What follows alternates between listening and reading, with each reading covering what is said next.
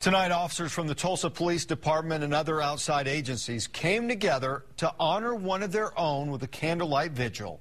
Officer Jennifer Mansell has been fighting cancer for more than 10 years. The battle's been getting harder and harder. Fellow officers showed up outside her hospital window this evening to show their support. This shows off our police culture. When one of our sisters or brothers is in trouble, we're going to come together and try to help them through it. You know, Jennifer was an exceptional individual.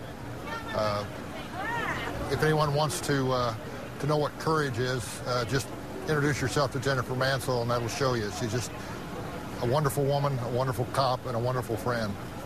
Officer Mansell retired this summer after serving her community for 23 years.